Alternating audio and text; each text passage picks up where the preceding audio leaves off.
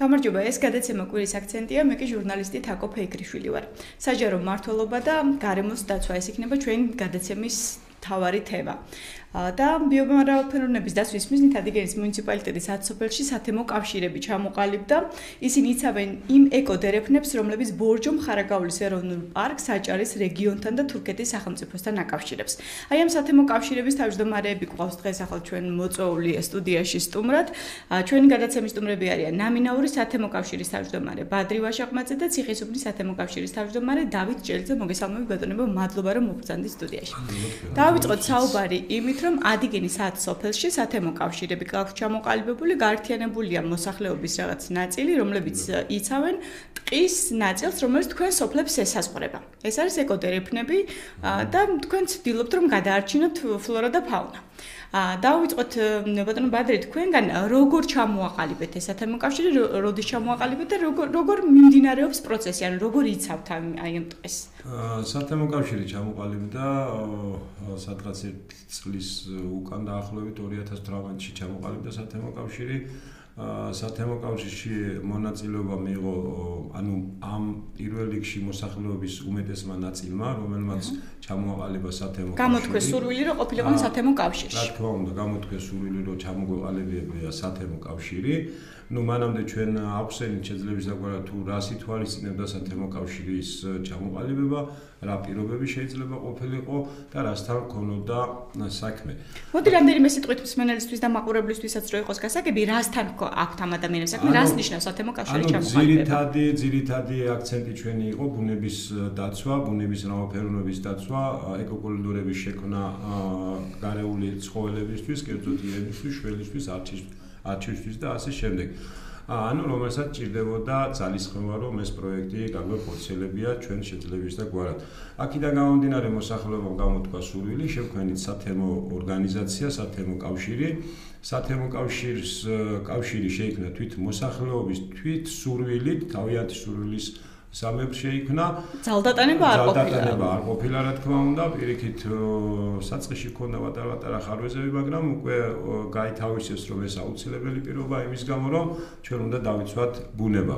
რამდენი ადამიანია ახლა თქვენ სათემო კავშირში ჩართული? ჩვენ საქმიანობაში ჩართულია 120 კაცამდეა ჩართული, რომელიც გაწევრიანებული საწყისში იყო 38 კაცი და შემდეგ ჩვენ უფლება ჰქონდა, რომ მიგვეღო დამატებით მიგვეღო ეს ადამიანები გაწევრიანდნენ სათემო კავშირში. სათემო კავშირი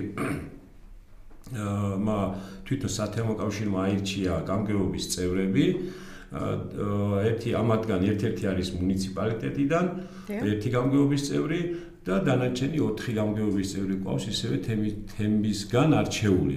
შემდეგ ამ გამგეობის წევრებმა აირჩია გამგეობის თავმჯდომარე და დაიწყო ორგანიზაციამ ფუნქციონირება, რომელიც ორგანიზაციამაც უნდა მართოს თვით სათემო კავშირი და ძირითადი აქცენტი, რა თქმა უნდა, გავაკეთეთ ჩვენ ბუნების დაცვაზე. რა თქმა უნდა, ამაზეა მთელი პროექტი, ამაზეა. მთელი პროექტი არის ამაზე აგებული. აი ციხისუბანსაც ვკითხავ, თუ შეიძლება თქვენთან რამდენი ადამიანი, რამდენი მაცხოვრებელია ციხისუბანში და რამდენი ჩაერთო ამ სათემო კავშირში, გამოთქვეს თუ არა სურვილი, რომ აი ყოფილიყვნენ სათემო კავშირის წევრები და როგორ დაკომპლექტდა შემდეგ. მე ვიცი, რომ 2-ვე და 10-ვე უბრალოდ სათემო კავშირში არის როგორც თავმჯდომარე გამგეობის წევრები, ასევე ყავთ მეველეები და ყავთ რეინჯერები, რომლებიც საჭიროა ალბათ ბუნების დაცვისთვის. ჩვენთან არის სადღაც 40 ოჯახი ცხოვრობს ამ ეტაპზე ციხისუბნის სათემოში. პირველ ეტაპზე ყავდათ რაღაც 30 ადამიანი იყო ჩართული და 30-ის შემდეგ, როგორც პატრიმ აღნიშნა, ქონდა ჩვენ მაგის უფლება მოვალეობა, რომ ჩვეულებრივად დაგემატებინათ. მიგვეღო დაგვემატებია, აგვეყვანა სათემოში, გაგვეწევრიანებია და ეხლა ყველა ჩართულია თითქმის შეძლებს დაგვარად სურვილის ამებრ გაერიქეს, რომ ესეთი პროექტი მოვიდა ჩვენამდე და გაერკვეს, რომ რა იყო, როგორ იყო, რასთან ქონდა კავშირი და ეს ყველაფერი რომ დაინახეს თავისი თვალით და ყურით რომ მოისმინეს და გაიგეს, რომ ეს ასეთი სიტუაცია იყო, ყველამ გამოთქვა სურვილი, რომ რა თქმა უნდა, ჩვენს გვერდზე დადგენ და ამჟამად რამდენი მეველე ყავთ და რამდენი რეინჯერი და რა ფართობს აკონტროლებს ციხისუბანი კონკრეტულად? ციხისუბანს ყავს ამ ეტაპზე ყავს 2 რეინჯერი და 3 მეველე ყავს, განაწილებული ყავს ტერიტორიები, მეველეს თავის საქმე აქვს, სადაც ყავს ადგილები, სადაც არ უნდა იძოს აქონელმა პერუტმა იქ არ უშვებს საქონელის შეძლების დაგვარად და მეველეს კიდე გვაქვს 7 ზონები და დადიან მორიგიობით მეველეს ალკე დადის თავის საქმეზე, რეინჯერი კიდე თავის საქმეზე დადის. კი ბატონო. მე ვიცი რომ ეს არის ბორჯომხარაგაულის ეროვნული ტყეპარკის ნაწილი და სწორედ ამიტომ ხდება ესეთი დამატებითი დაცვა. კი ბატონო, თქვენ რამდენი ყველა სოფელს აქვს გარკვეული ფართობი, ხო? აღებულია ეს თქვა. ზონის გარკვეული ფართობი აქვს, კი. აჰა, თქვენ რამდენია თქვენი ფართობი? ნომინალურ სათემოს აქვს 25 ჰექტარი, 7 ზონის არეალი და პლუს 17 ჰექტარი. ანუ თლიანობაში ეს არის ამ ტერიტორია, ანუ ჩვენ ეს ტერიტორია არის ესე რომ ჩავთვალოთ ეკო-კოლიდორი, სადაც უნდა თავისუფლად უნდა გარეულ ცხოველებმა უნდა იმოს და გადავიდნენ ასე ვთქვათ ბორჯომიდან აჭარის ხო, სხვა ტერიტორიაზე რომ გადავიდნენ. აი ამისთვის არის ზუსტად შექმნილი ეს ორგანიზაციაც.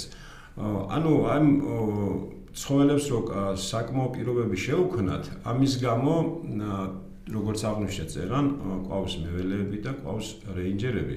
რეინჯერის ძირითადი ფუნქცია არის დაიცოს ბრაკონიერისა და მონადირისგან აი ეს ტერიტორია. ნუ კერძოდ ახლა ბრაკონიერია მაინც ის არ ერიდება არაფერს თქვათ და მონადირე კიდე არის განსაზღვრული რაღაც ვადების, როდესაც შეიძლება ნადირობა, მაგრამ რეალურად ჩვენ არ გვინდა რომ არც ბრაკონიერი აღმოჩნდეს ჩვენ დაცულ ტერიტორიებზე და არც რეინჯერის მონადირეები ისეთ დროს როცა არ შეიძლება. აი აქ ზუსტად ამის გამო ყავს რეინჯერებს აქვთ დაყოფილი უბნება და აქვთ დაყოფილი ეს ტერიტორიები. გვაქვს რთული ტერიტორია, გვაქვს მარტივი ტერიტორია. რას ეძახით რთულს და რას ეძახით მარტივს? რელიეფიდან გამომდინარე, სადაც გადაადგილება რთულია. ამ შემთხვევაში რეინჯერი გადის ფეხით დადის ამ ტერიტორიას, სადაც მარტივი ტერიტორია, ანუ მარტივი ადგილია, იქ შეუძლია მაღალი გამოვნობის სათემოს რეინჯერო მანქანები ყავს, დადის ამ მანქანის საშუალებით. ძირითადად რეინჯერის უფლებამოვალეობა აი ეს არის რომ აკონტროლოს, შეუძლია სიტყვიერი გაფრთხილება მიცეს, თქვათ ბრაკონიერს ან მონადირეს და შეუძლია ოქმის სახით დაწეროს, მაგრამ ჩვენ არა ვართ დამსჯელი ორგანო არა ვართ და სახელმწიფო სტრუქტურა არა ვართ, ჩვენ ვართ IP ორგანიზაცია, რომელსაც შეუძლია მხოლოდ და მხოლოდ აკონტროლოს. იმის გამო არის თითოეული ჩვენის ადამიანების სურვილი, რომ აკონტროლოს გარემო პირობები და პირობები შეუქმნას ცხოველებს იმისთვის რომ თავისუფლად გადაადგილდნენ. ბატონო დავით, როცა დაიწყეთ აი ამ სათემო კავშირის შექმნა, როდესაც ადამიანებს უთხარით რომ ჩვენი ბუნება, რომელიც ჩვენ სოფელს აკრავს, ხო, უნდა დავიცვათ ჩვენ თვითონ. იყო რაღაცა ისეთი დამოკიდებულება სკეპტიკური რომ არ გამოვა. იმიტომ რომ ხო შესაძლებელია სოფელშიც იყვნენ ადამიანები, რომლებიც ნადირობდნენ იქ, ან სოფელშიც ყოფილიყვნენ ადამიანები, რომლებიც ისე დრო შედიოდნენ და აზიანებდნენ რაღაცა ადგილს, ვთქვათ, როცა არ შეიძლებოდა ამის გაკეთება, ხო? როგორ შეხვდა თქვენ სოფელში ამას მოსახლეობას? ნუ ეხლა თავიდანვე რომ დავიწყეთ საუბარი მოსახლეობასთან, რა თქმა უნდა, ყველა ხო ერთ სიტყვაზე ერთად ვერ იქნებოდა, არა, იყო რაღაც უნდობლობის ვარიანტი, რომ ეს ასე არ იქნება და ზოგი იძახდა, რომ მაგალითად ტყეის საქონელს არ გაგვაშვებინებენ, შეგვზღუდავენ და აი ასეთ თემები ქონდა. ახლა მონადირეები სოფელში არიან, რა თქმა უნდა, მოყვარულები რომ დადირობენ, რა თქმა უნდა, ახლა ჩვენ აი ადამიანურად დაველაპარაკეთ ყველა ადამიანს, ყველა მოსახლესთან მივიდიოდით კარდაკარ, ვუხსნიდით ჩვენი პროექტის და დახმარებით ისინი ჩამოდიოდნენ, მოსახლეობას ხდებოდნენ, ვუხსნიდით ისინი რო არიყვნენ ჩვენ მოსახლეობა, თვითონ ჩვენ დავდიოდით, მეც პადრის და ყველა ბიჭები, რომ ეს ასეა და არავით არ აქვს მოსახლეობას იმის შეზღუდვა, რომ კიდე მთაში წაიყვანა საქონელი და სადაც კიდე როგორც კიდე ესე უბრალოდ დაიცავი შენი ბუნება, შენ დაიცავი და ეს პირობები და ეს პროექტი მაგისთვის არის, რომ შენი ბუნება, შენ დაიცავი და გადაარჩინე ფლორა და ფაუნა და ნუ ახლა თავიდანვე რა თქმა უნდა, ყველა საქმეში არის, რომ ადამიანები რო არ ქონდათ უნდობლობის ის იყო, რომ ბევრი ბევრი იყო შემთხვევა. ფიქრობდნენ რომ არ გამოვიდოდა, არ გამოვიდოდა და ხო, აი მაგ უნდობლობის ვარიანტი იყო, მაგრამ რომ დაივიწყეთ და რომ ჩამოყალიბდა სათემო ეს ტექნიკები რომ შევიძინეთ, მე რომ ყველამ დაინტერესდა, ყველა გმაყოფილი იყო და უკვე დაიჯერეს და სწამთ რომ თქმა უნდა კარგი პროექტია და ყველა ჩართულია და ჯერჯერობით. აი ამ პერიოდში რასაც მუშაობთ, ხო? გქონდათ ბრაკონიერობის გამოვლენის შემთხვევები, ან ისე დროს ნადირობის შემთხვევები, როცა აკრძალული იყო ნადირობის სეზონი არ იყო. კი, დააფიქსირეთ ჩვენმა რეინჯერებმა, გასული იყვნენ სამუშაოზე, იყვნენ ბიჭები შესულები, ვთხოვეთ, რა თქმა უნდა, თხოვნით მიმართეთ, გავაგებიეთ, რომ ასეთი ვარიანტი ეს დაცული ტერიტორია არის, არ შეიძლება და სხვათა შორის აი წინააღმდეგობა არ შეუქმნიათ და დატრიალდნენ და ეგრევე დაბრუნდნენ რა არის, გქონდა რამოდენიმე შემთხვევა, რომ კი, გქონდა რა. თქვენთან თუ იყო ბატონო ასეთი შემთხვევები? ნუ ახლა ზოგადად ასეთი შემთხვევები შეიძლება ბევრ ადგილზე იყოს, მაგრამ ნუ იმდენად გაითავისა ხალხმა საკუთარი ბუნების დაცვა, მართლაც დადგა დრო იმისი, რომ ჯერითი აქამდეც ვიცავდით, რა თქმა უნდა, ჩვენი ქვეყანა ყოველთვის გვიყვარს და საკუთარი ბუნება თუ არ დავიცავით, ქვეყნის ბუნება ისე არაფერი გამოადა. აი მართლაც როცა უცხოელი ამ ხელა ფულს გირიცხავს, იმის გამო რომ საკუთარი ბუნება დაიცო, შენ უფლება არ გაქვს ფიზიკურად, რომ რეალურად რომ არ დაიცო საკუთარი ბუნება. მაგრამ თანდათან ხალხი ამ ყველაფერს მივეჩვევით, იმის გამო რომ ტყეში ბუნებაში უნდა იყოს ისეთი გარემო იმისთვის ცხოველებისთვის რომ კარგად გამრავლდნენ. აი ზუსტად ამის გამო მინდა რომ კიდევ უფრო გავაძლიეროთ ურთიერთობა აი ცხოველებსა და ადამიანებს შორის. ადამიანების დამოკიდებულება იმის გამო რომ არ შეუქმნან უარყოფითი პირობები არ შეუქმნან ამ ცხოველებს. თქვენ ახსენეთ უცხოელი დებსოფულსა და აუცილებლად ალბათ უნდა აღვნიშნოთ, რომ ეს არის გერმანული დაფინანსება და ახორციელებს საქართველოში ბუნების დაცვის მსოფლიო ფონდი. და ისინი გეხმარებიან თქვენ სწორედ რომ გქონდეთ სათემო კავშირები და აკეთებდეთ აი ამ საქმეს, რასაც აკეთებთ. ბატონო ბადრე, არაერთხელ ვახსენეთ და წეღან ბატონი დავითიც ამბობდა, რომ თავიდან იყო სკეპტიკური დამოკიდებულება და ფიქრობდნენ ადგილობრივები, რომ აი მაინც არ გამოვა, ისინი აგვიკრძალავენ სადღაც საქონლში შეყვანეს და ასე შემდეგ და ასე შემდეგ. თქვენთანაც რამდენადაც ვიცი იგივე სიტუაცია იყო. ანუ გამოიყო საძოვ ადგილები, სადაც არ შეიძლება რომ აძოვონ ადგილობრივებმა. ალბათ აქამდე იყენებდნენ ამ ტერიტორიას. და ძირითადად თქვენი მოსახლეობა საზრდოობს მეცხოველეობით, ხო? თავს ირჩევს მეცხოველეობით.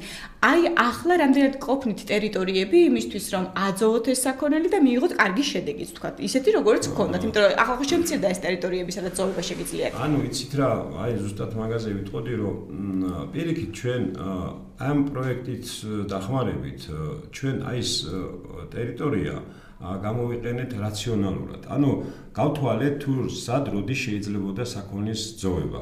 ანუ არის გაზაფხულის პერიოდი, თქვათ მარტი-აპრილი, სად შეიძლება რომ საქონელი ვაძოვოთ, შემდეგ აქედან გადაყვავს სხვა ადგილზე გადაყვავს.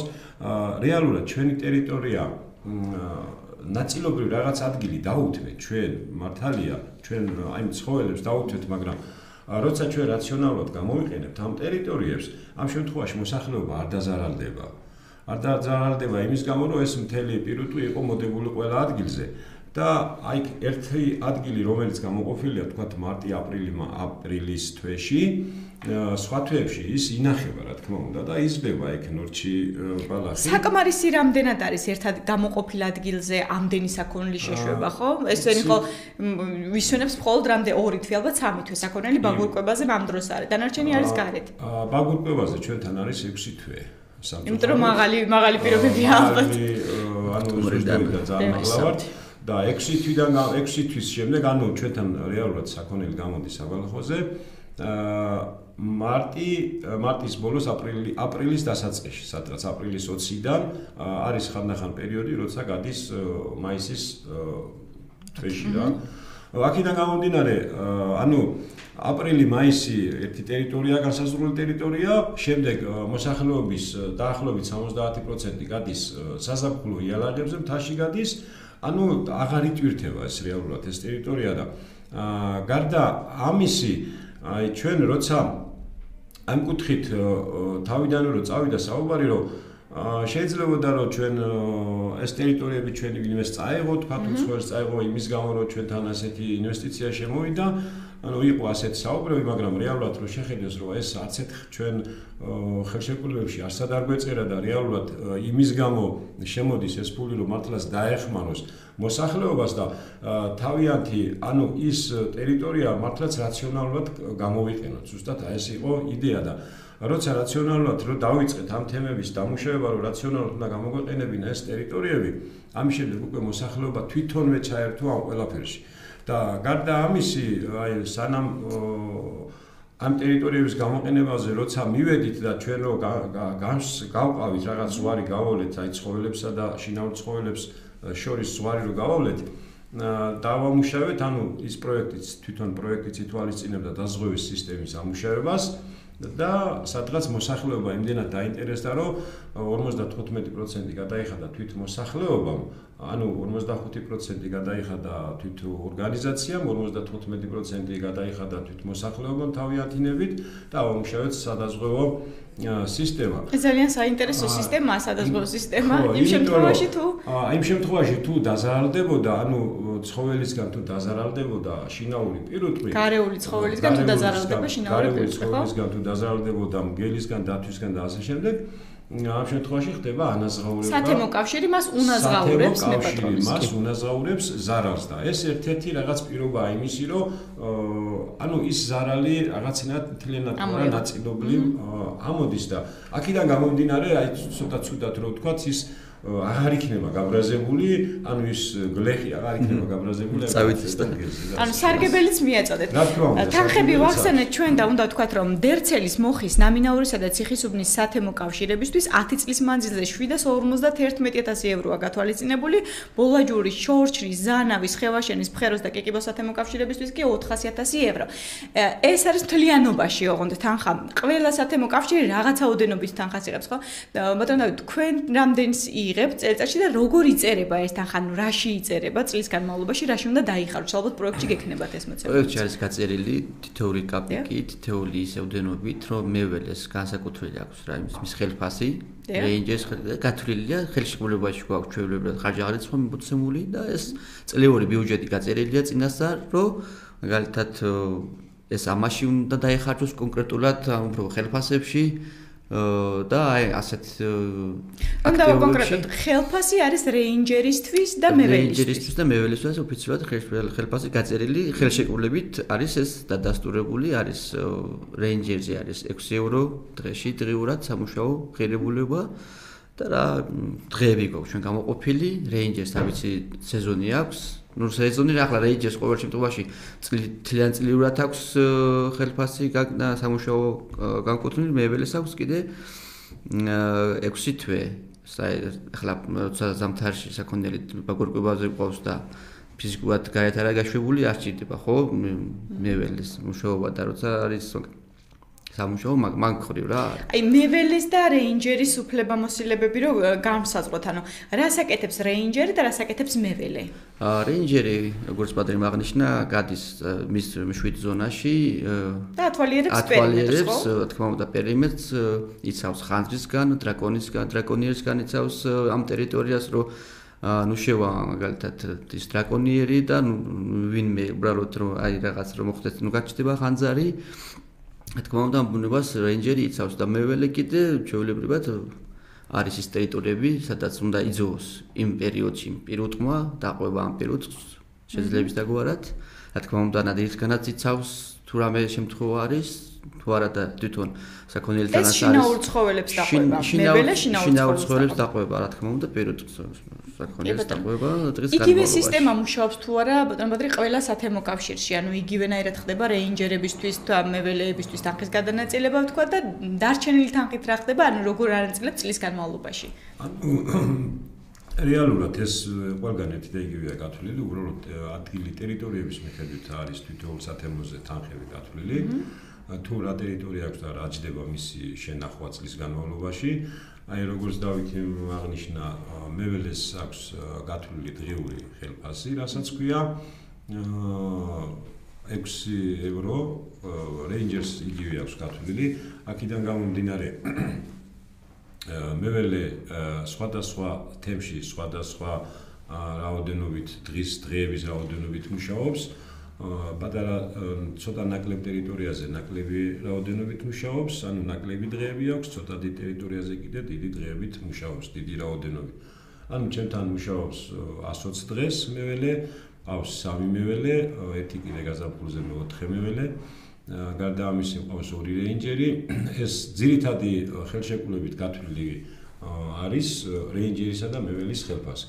გარდა ამისა გათვლილი გვაქვს მანქანის პატრულირებისთვის რაღაც რაოდენობა საწვავი, რომელიც უნდა გაიხარჯოს პატრულირების დროს. რომელთაც დადის რეინჯერი ალბათ ხო? რეინჯერი როცა საჭიროება ითხოვს, ანუ ეს მანქანა ემსახურება ტემპს და რეინჯერს რეალურად. გარდა ამისა გვაქვს არის ხელშეკრულებით გათვლილი ხარჯები, ანუ ხარჯ-აღრიცხვით მანქანისა და ტრაქტორის მოვლის ხარჯი. ანუ ჩვენ არ გვიხსენებია, მაგრამ ამ დიდი ინვესტიციით შევიძინეთ მაღალი გამავლობის სულ ახლად ახალი ნიუ-ჰოლანდი, თავის წინა ხამკრეფით და სხვადასხვა აგრეგატებით, ძალიან დიდი რაოდენობის აგრეგატები შევიძინეთ, რა თქმა უნდა, ყველა ახლები.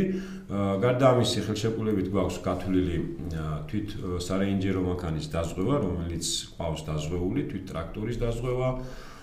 გარდა ამისა, გვაქვს სათემო ხარჯები. არის განსაზღვრული თანხა, რომელიც სათემო ხარჯებში უნდა გამოვიყენოთ რეალურად. რაც სათემო ხარჯს მიეკუთვნება, მაგისთვის უნდა გამოვიყენოთ და კერძოდ რო ვთქვათ, რომ აი თავმჯდომარისთვის და გამგეობის წევრისთვის რაღაც განსაზღვრული ხელფასი არსებობს, რეალურად არ არის. მოხალისეობრივია და ანუ თავმჯდომარისა და გამგეობის წევრს შეიძლება ხელფასი მიცეს, მოიწვიო თავმჯდომარემ მოიწვიოს გამგეობის კრება, კრებას დაესწრება თემის წევრები და რაღაც თანხა თუ გვაქვს იქ, რაც თანხაც გვიდებს, აქედან შეგვიძლია რომ განსაზღვროთ აი შესრულებული სამუშაოს მიხედვით რა შეიძლება მივცეთ, მაგრამ კერძოდ ისე რომ ყოველთვიურად ხელფასი მივცეთ გამგეობის წევრს ან თავმჯდომარეს და ამან სადაც უნდა იგიაროს ეგეთი ანუ ოფიციალური ესეთი ხელშეკრულებები არ არსებობს. ესეთი ხელშეკრულებები არ არსებობს. ანუ მაქსიმალურად და რაციონალურად გვაქვს. გარდა ამისა ხარჯები გვაქვს, აი გვაქვს ესეთი ადგილები, სადაც უნდა გაითიბოს ტყის მასივებია, სადაც უნდა გაითიბოს ჩვენი გათიბვის ტერიტორიის გათიბვის რაღაც დროსაც აქვს თავისი ადგილი და გარდა ამისა ნაწილი ეს რო გავიდეს გათიბვის დროს რაღაც ხარჯი გვაქვს მაგისთვის. ნაწილი მოაქვს მოსახლეობას, ნაწილი კიდევ რჩება ირემისთვის, შველისთვის და ასე შემდეგ. ეს გარეულ ცხოველებზეც ვზრუნავთ. გარეულ ცხოველებზეც ვზრუნავთ, რა თქმა უნდა, რომელსაც ვტოვებთ იქ. კი ბატონო. ბატონო დავით, ეს ყველაფერი არის იმისთვის, რომ შევინარჩუნოთ ეს ცხოველები და ფლორა და ფაუნა მოკლედ. თუმცა თქვენს გარდა ამ ტერიტორიაზე ასევე ვრცელდება სატყეო სააგენტოს იურისდიქციაც, ხო? და მისი რეინჯერების დადიან. თქვენ თუ თანამშრომლობთ ერთმანეთთან და როგორ ხდება ხოლმე რაღაცა უფლებამოსილებების გადანაწილება? ხوار კვეთავთ ერთმანეთს რაღაც ზოგჯერ უფლებამოსილებაში, ან თქვენ რას აღმოაჩენთ ხოლმე და ისინი რას არიან პასუხისმგებლები და თქვენ რა ზღათ არის ეს საკითხები გადანაწილებული? ეხლა ჩვენ ამ მას რა თქმა გარემოს არ ვეხებით, იმიტომ ეს არის სახელმწიფო სტრუქტურა, იმათ თავისი საქმე აქვს, თავისი უფლება, ის მართლაც უფლება მოვალეობას ასრულებენ, იმიტომ რომ კანონიერად და თუმცა თქვენს კანონიერად ასრულებთ. კი, მაგრამ ჩვენ ვართ არასამეწარმეო და არაკომერციული ორგანიზაცია, რომელიც როგორც პატრიოტი თქვა, რომ შეგვიძლია სიტყვერად გავაფრთხილოთ ის ადამიანი, ის კიდე სახელმწიფო სტრუქტურა არის და იმას უფლება აქვს, რომ ქეცდასაჯოს და ყველანაირად კანონიურად მიუდგეს. ახლა ჩვენ როგორც არასამთავრობო და არაკომერციული ორგანიზაცია ვართ, ჩვენ შეგვიძლია რომ სიტყვერად თხოვოთ და გავაფრთხილოთ, რომ მოდი ამას ნუ გავაკეთებთ, იმიტომ რომ გადავარჩინოთ ჩვენი ბუნება. კი ბატონო, იმ შემთხვევაში თუ თქვენ აღმოაჩენთ ბრაკონიერს, ან თუ წასწრებთ მონადირეს, რომელიც იმ პერიოდში ნადირობს, როცა არ შეიძლება ნადირობა. და იმ პერიოდში არ იქნება, თქვა სახელმწიფო სატყეო სააგენტოს რეინჯერი. თქვენ არ გაქვთ უფლება რომ დააჯარიმოთ, თქვენ გაქვთ უფლება მხოლოდ სიტყვიერის გაფრთხილება მისცეთ, თუმცა თქვენ შეგიძლიათ ითანამშრომლოთ აი იმ ადამიანებთან, რომლებსაც შეუძლია რომ დასაჯო, ხო? თუ თანამშრომლობა თუ არსებობს ორ სტრუქტურაში. ეგეთი თანამშრომლობა არ არსებობს, იმიტომ რომ არსებობს, რომ იქ მოსახლეობა ეს არ არის ჩაშვების ინსტიტუტი? მე ჩავერთებოდი ამ დროს ბატონი დავითი არ იყო, ჩვენ თანამშრომლობთ დაბასტუნის სარეინჯეროსთან. ვიყავით მაგ ბიჭებთან. პირველ რიგში ჩვენ ახალდამწყები ორგანიზაცია ვართ. არ ვიცოდით როგორ უნდა გვეკეთებინა, რა თქმა უნდა. ვიყავით ამ რეინჯერებთან, გავესაუბრეთ.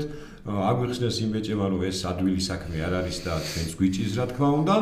მაგრამ არის რაღაც თემები, რომელზეც შევთანხმდით. იმაზე შევთანხმდით, რომ ჩვენ ჩვენი საქმე უნდა ვაკეთოთ. გადაინაწილოთ პასუხისმგებლობა, რა თქმა უნდა და პირიქით დიდი მადლიერი არიან ჩვენი, რომ დავეხმარეთ ასეთ რაღაც ესეთ საქმეებში და თუ ეხლა მართლაც არ მოგვასვენებს ის დრაკონიერი რასაც ქვია, რა თქმა უნდა სათანადო ორგანოები მიხედავენ ამ ყველაფერს. კი ბატონო. ჩვენ თუ ვერ მიხედავთ. კი ბატონო. ეს ყველაფერი სათემო კავშირები შეიქმნა იმიტომ, რომ ამ ტერიტორიაზე შემცირდა არჩვის, ირმის, მურადათვისა და სხვა საკვანძო სახეობების რაოდენობა. და დაიწყეს რეალურად ზრუნვა გარემოს დამცველობა იმ ბაზაზე, რომ შევინარჩუნოთ ეს სახეობები. თქვენ როგორ ამჩნევთ? მე მესმის რომ სულ 1 წელია რა ჩამოყალიბდით, მაგრამ თქვენ როგორ ამჩნევთ? გაიზარდა თუ არა, თუ არ გაიზარდა, დარჩა თუ არა იგივე რაოდენობა და ხوار წავედი თუ არა კლებისკენ, მას შემდეგ რაც დაიწყეთ მეთვალყურეობა თქვენ. კი ბატონო, გეტყვით მაგ თემას, ჩვენ ეს პროგრამა რო განვახორციელეთ, ამის შემდეგ შემოვიტანეთ ფოტოხაფანგები. ფოტოხაფანგები, დავდგეთ ფოტოხაფანგები ისეთ ადგილებზე, სადაც შეიძლება გაევლო ირემს, შველს გაევლო დაცვას გაევლო და ასე შემდეგ. ეხლა ზუსტად მე ვერ ვიტყვი იმას, რომ მოიკლო, მაგრამ ვერც იმას ვიტყვი, რომ მოიმატა. რეალურად აღრიცხვა ჩვენ ვერ შევძლებთ, რომ გავაკეთოთ, მაგრამ აი ჩვენ ფოტოხაფანგებში მოხდა ირემი, მოხდა შველი, მოხდა დათვი და ამას უფრო საომავლო პერსპექტივაში საომავლოდ უფრო გავიგებთ, იმიტომ რომ დღეს რო ხედავთ თქვა აი ტერიტორიაზე, რაღაც განსაზღვრულ ტერიტორიაზე რო გაიარა და მოხდა ფოტოხაფანგში თქვა 2 დათვი ან 1 ირემი, აი საომავლოდ უკვე უფრო მეტად დავაკვირდებით, რომ აი იმ დროს თუ ამ პერიოდში ამდენი მოხდა, შეიძლება უფრო მეტი კადრი დაგვიფიქსიროს და გავიგებთ აქედან.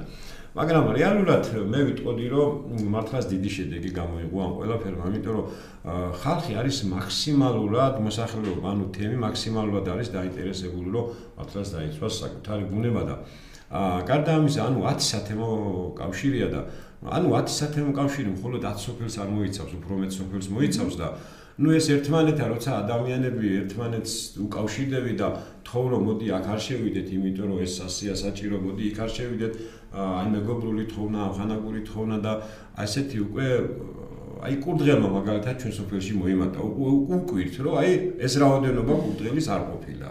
ესეთი პატარ-პატარა მატება გვაქვს ახლა მდინარეში, რა თქმა უნდა, კალმახი მოიმატებს თუ იქ არ შევა და არ ითევზავებს იმ წესით, რომელიც არ შეიძლება და სავარაუდოდ ფიქრობთ, რომ დიდ პროცენტს ვერ ვიტყვით, მაგრამ რაღაც პროცენტმა მოიმატა. კი ბატონო, ეს პროექტი არის 10 წლიანი. 10 წლის განმავლობაში თუ მე გააგრძელებთ უკვე თქვენი ნება იქნება, ყოველ შემთხვევაში 10 წლის განმავლობაში თქვენ გევალებათ, რომ დაიცვათ გარემო, რომელიც თქვენს გვერდით არის. როგორ ფიქრობთ, ან პირველი წელი წარმატებული აღმოჩნდა, თვლით, რომ გადაანაწილეთ როლები, დაიწყეთ მუშაობა აქტიურად, შეიძინეთ აგრეგატები, ყავთ მანქანა, რეინჯერები, ყავთ მეველები. როგორ გაგრძელდება, როგორ ფიქრობთ მომდევნო 10 წლის განმავლობაში, მე დასასრულისკენ რო წავიდი ჩვენი საუბრის დასასრულისკენ, როგორ ხედავთ თქვენ ბუნებას და მომდევნო 10 წელს და ადამიანების ჩართულობას აი ამ პროექტში? რა თქმა უნდა, ადამიანები ვარ და ეს ყველაფერი რა ხან ადამიანები გავიგეთ და გავითავისეთ, რომ ეს ასეთი პროექტი ჩვენამდე რომ მოაღწია და ჩვენი მის საშუალება გვაქვს და შესაძლებლობა მოგვეცა, რომ ჩვენი ბუნება დავიცვათ, ვალდებულები ვართ რომ დავიცვათ, მაგრამ ეს უცხოელიც რო გვეხმარება ინფრასტრუქტურით, რომ გაძლევს ფულს და დაიცავი შენი ბუნება. ამაზე უკეთესი ვარიანტი, ამაზე უკეთესი შანსი მე მგონი აღარც მოგვეცემა და მე ვფიქრობ, რომ სამომავლოდ უფრო განვითარდებით, უფრო გავძლიერდებით და მე მგონი, რომ ყველაფერი იქნება ისე, როგორც ჩვენ გაგვეხარდება და როგორც პროექტს ჭირდება და როგორც ჩვენს ქვეყანას ჭირდება, ამის იმედი მაქვს და ამის ჯერას, იმიტომ რომ ყველაფერი ამისკენ მიდის სამომავლოდ რა, ამის იმედი რა თქმა უნდა გვაქვს. ბატონო, თქვენ რას ფიქრობთ, ანუ 10 წლის მომდევნო 10 წელი როგორ იქნება, ადამიანების ჩართულობა ხო არ მოიკლებს, როგორ ფიქრობთ? მესმის რომ პოპულაცია შეიძლება გაიზარდოს იმის და იცით რა, მე გიტყოდით ესე რომ ცოტა ჩავუღოვდებოდი ამ თემას. მე პირველ რიგში მინდა მადლობა უთხრათ ამ ორგანიზაციას, რომელიც ორგანიზაციამ ჩვენამდე მოვიდა და ამ ხელა ინვესტიცია შემოიტანა.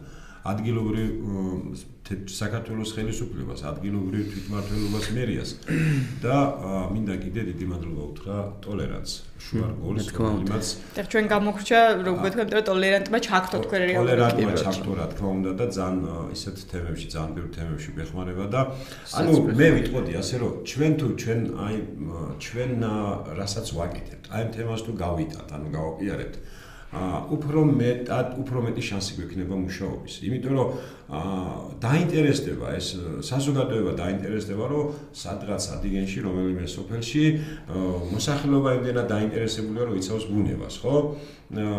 ამას გამოეხმაურება სხვა არასამთავრობო ორგანიზაციებიც, მე მაქვს იმედი ამისი და უფრო მეტი ჩართულობა იქნება, უფრო მეტი ჩართულობა, რახან მეტი ჩართულობა იქნება, მოსახლეობა უფრო მეტად დაინტერესდება ამ ყველაფრით და ეს პროექტი არ ამგონია რომ ჩავარდეს.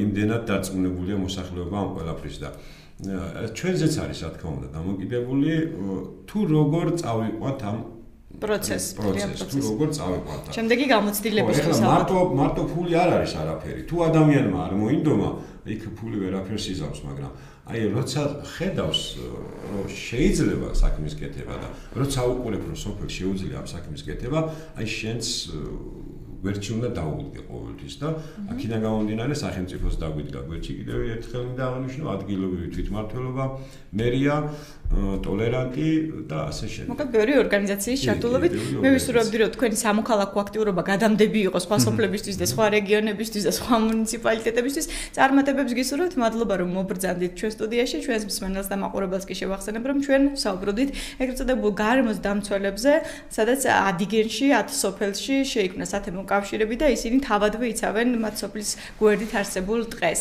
ამ მდგომარეობით მომავალ პარასკევამდე ნახვამდის.